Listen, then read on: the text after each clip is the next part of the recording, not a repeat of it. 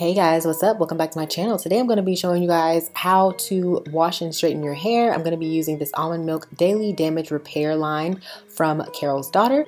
Flat ironing your hair when you're natural is definitely not something you should ever be afraid of, and I think if you use the right products and the right technique, you can get really good results that are not damaging and actually keep your hair healthy even if you are applying heat. So I'm going to go in with my shampoo, try to focus the product on my scalp, and then when I rinse it out, the shampoo trickles down to the rest of my hair. So it does clean my entire head, but I do focus on the scalp because my scalp is very dry and I get a lot of dandruff and buildup there. I'm using a tangle teaser to brush through my hair and keep it from tangling up on me. That just kind of helps to invigorate my scalp and detangle and disperse the product throughout the entirety of my head. After that, I'm rinsing my hair out and just trying to get all of the product out as much as possible. I'm using a t-shirt to dry my hair off, and I'm going to use this deep conditioning mask by Carol's Daughter, and it is in the almond milk line as well. It's super nice, guys. It's not sticky or super thick. It's very like lightweight feeling. So I'm working that throughout my hair. Now to get the most out of this product, I am going to sit under the dryer. So what I'm going to do is put a plastic bag on my hair. Now if you have like, you know, shower cap or something, that would be the more appropriate way to do this. Once I get that on my head, I'm going to sit under the dryer for 20 minutes. Now sitting under the dryer is just going to open up your hair cuticle so that the product can penetrate instead of just sitting on top. Whenever you apply a product on top of your hair and your cuticle isn't open, it doesn't necessarily penetrate deep into your hair and work from the inside out. Also, be sure to rinse your hair with cool water so that it closes the cuticle and locks in all of that product. I have to wash my hair with cold water anyway, since my hair is red and it's only a rinse. It's not a permanent hair color, so I want to make sure that most of the hair color stays in there.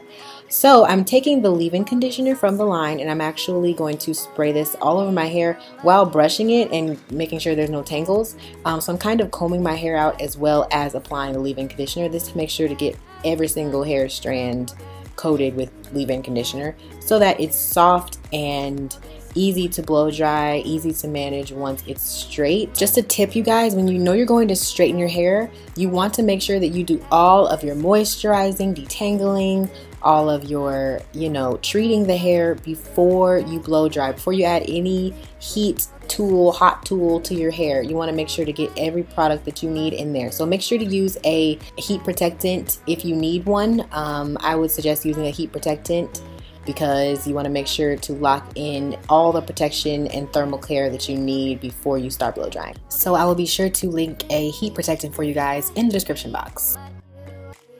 So now I'm blow drying my hair.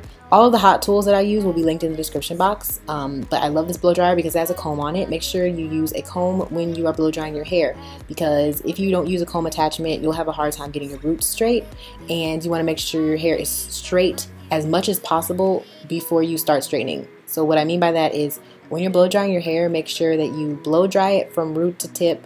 Make sure that each strand of hair is as straight as it possibly can be with just blow drying, so that by the time you get to actually straightening it with a flat iron, you're not flattening frizz and kinks and, you know, like curly hair. You don't want to flat iron curly hair. You don't want to go straight from curly to straight. You want to make that transition with the blow dryingness. You got me? So I'm blow drying my hair, making sure to get it as straight as possible, and then I'm going to go in with the straightening process.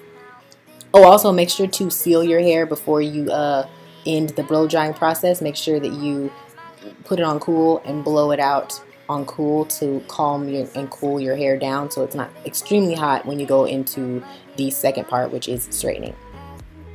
Alright, so now I'm going to clip my hair back and start with the back. My hair is short in the back, so you want to make sure you get a small flat iron for this. Get a small 1-inch, I think this is a 1-inch flat iron, mini flat iron, whatever you got to do, girl, just make sure it's small, okay? And you want to curl your hair so that it's not like sticking straight out and looking like a porcupine in the back.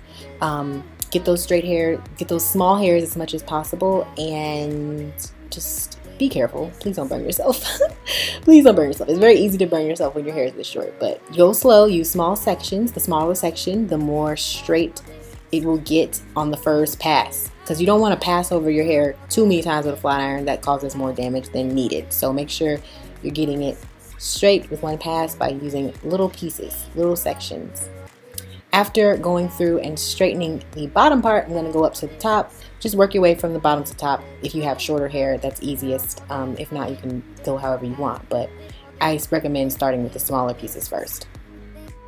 And I'm going to use a small flat iron just on the lower portion of my hair, the short portion, and then that long part at the top is going to be straightened with a regular flat iron. Now I'm using my bigger flat iron to go over the longer pieces so that I get it done faster, because if you can go through your whole head with a small flat iron, but it's going to take you forever and a day. So I'm going to use my bigger flat iron now that I'm getting more closer to the longer part of my hair. And as you can see, my hair has grown out a lot, guys. I'm just not feeling it. I really don't like my hair right now because it's really long and I'm trying not to cut it because I told myself I wouldn't cut my hair this year, but we're gonna just keep going with what we got, guys, okay? So I'm flat ironing the hair using a comb and the chase method. If you guys don't know what the chase method is, you basically put a comb in your hair and you put the flat iron behind the comb and flat iron your hair down after you comb it out. So you're kind of like getting each hair, individual hair, having heat applied to it so that you get an even flat iron. Does that make sense? And I will say that I think those Carol's Daughter products really did help to get my hair shiny and soft and easy to manage, because sometimes products can be a little heavy or sticky and they weigh my hair down and it doesn't flat iron right. Like, you can just tell some products weigh your hair down or make it, I don't know, have like a residue or film on it, and so when you flat iron it, it just does not lay right. But as you can see, my hair is very shiny, it's smooth, and it's definitely holding up really well while I'm flat ironing it. It's not frizzy or dry looking, which is a must for me because my hair is color treated, so it gets dry very easy and it can look frizzy and dry. So to have products that make it look smooth and shiny is always a plus for me.